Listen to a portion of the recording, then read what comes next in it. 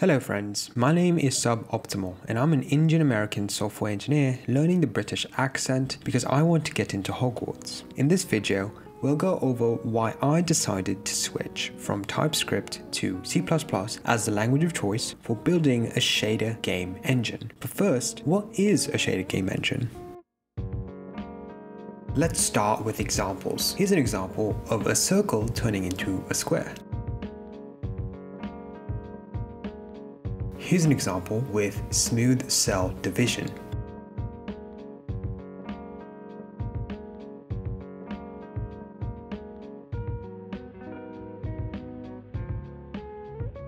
Here's an example with ImGui sliders.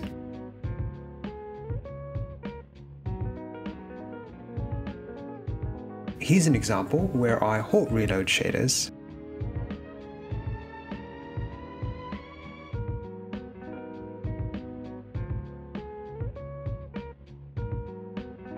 Here's an example with multiple post-processing effects.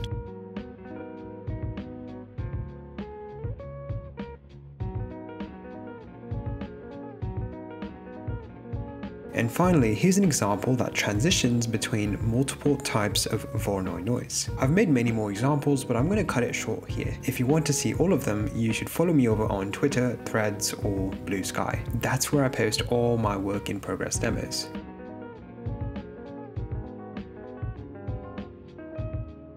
A shader game engine is a simplified engine that exists solely to help me write, edit, and iterate on shaders quickly. I started working on it because I hit a limit with what's possible with the GLSL shader extension in VS Code. The extension worked very well for some of my earlier projects like sign distance fields, Perlin noise, and ray marching, but it became unwieldy when worked on multi-pass shaders like the Sable style renderer I made a few months ago. The goal of my shader engine is to essentially solve all these problems. It should allow me to write GLSL shaders, hot reload them, smoothly transition shaders, toggle multiple post-processing effects, and also support multi-pass shaders with ease. It's currently written in C++ and uses the SFML library. In the future, I plan to switch the graphics layer to WebGPU, as the latter provides compute shader support.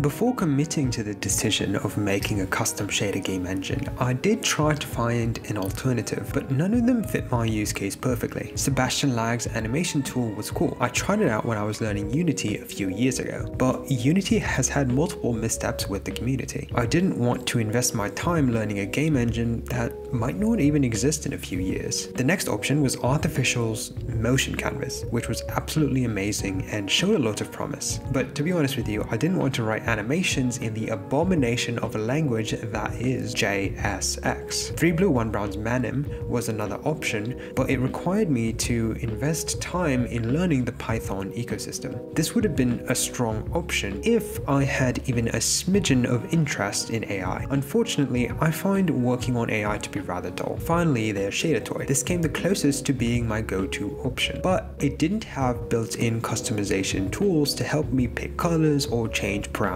easily. All these tools were essentially great options, but none of them made sense for my use case. So I decided to make my own custom shader game engine. The next question I had was which programming language to use. I was deciding between TypeScript and C++ and ranked them on 5 categories in the context of graphics programming: personal experience, external libraries, state management, performance, and graphics community. C++ was the clear winner. The strongest reason for me to use TypeScript over C++ was my experience with the JS ecosystem. My entire career, from professional work to YouTube, has been in the JavaScript world. I know how to use modern React. I know the ins and outs of NPM. I know how to set up Prettier for formatting. I know how to use Tailwind CSS for simple designs. I know how to write tests in Jest. I've made a volume renderer to display MRI data on the web. I made a slime mold simulation in TypeScript and WebGPU. And because of that, TypeScript was actually the first choice for me when writing the shader game engine. I built the first prototype in React.js and Regal, a library that makes it easy to work with WebGL. But that decision quickly soured on me, and that's what I want to discuss in this video. NPM is great for package management, but the main problem is that there are no packages worth managing when building graphics tools on the web. Dat.GUI is usually a good starting point. I even used it for some of my previous projects, but it hasn't been updated in nearly 3 years. TweakPane is a little bit of a better alternative, but it doesn't have the ability to do complex tabs or window management. You can try pairing it with other JS libraries that solve these problems, but then you run into issues with state management. More on that later. Don't get me wrong, I'm very grateful to the open source contributors that work on these JavaScript tools, but to be honest, I'm looking for sort of a one-stop shop solution for all these kinds of tools. And in C++ land, that's dear ImGui. It has all the graphics tools you will ever need built into the framework itself. It also has open source plugins for tools like gizmos and node graphs. It's used by nearly all the big game dev companies, many of which also provide monetary support: Blizzard, Nvidia, Valve, Adobe, Epic, Google, and id Software, to name a few. Because of this, it's very well maintained, has a huge community, and is updated on a weekly basis. And for that reason, C++ comes out on top in this category. Now let's talk about state management. In React, you only re-render when the state changes. There are lots of benefits to this approach when building large-scale web apps, but after taking a few steps in this direction initially, I could immediately see that my future would be filled with setting up and refactoring useState variables, lifecycle hooks, and on-click handlers. In my case, it wasn't a good trade-off. In ImGui, you re-render the entire UI every frame. All you need to do is define a global state struct that holds a few Boolean values. You can change the state of these variables anywhere in your app, no need for lifecycle hooks or on-click handlers. The entire UI will just re-render on the next frame. And that essentially makes working with state much easier in C++. Now, I always knew JavaScript was slow, but I didn't realize exactly how slow until Microsoft started rewriting the TypeScript compiler in GoLang. This was huge news. For one, they didn't use Rust or C#. And on the other hand, it made the TypeScript compiler 9 to 10 times faster. They got a 3x speed up from a direct one-to-one port in GoLang, and they found another 3x speed up from using multi-threading. Personally, I don't want to work in a language where the ceiling for performance is on the floor. That's JavaScript. Even though I don't currently utilize many of the performance features of C++, knowing that I have the option to if I need it essentially puts my mind at ease.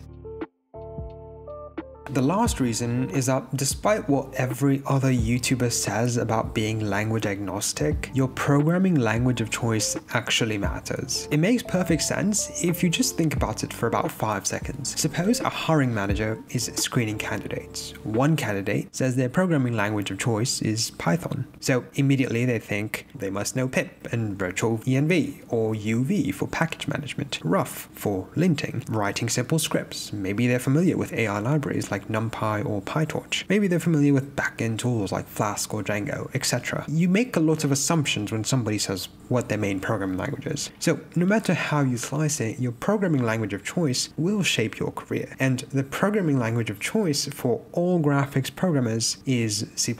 I mean, just check out this poll in r/graphics programming on Reddit. Clearly, C++ is a language of choice. So I knew that if I wanted to essentially progress my career in graphics programming, I needed to spend at least a little bit of time learning and understanding C++.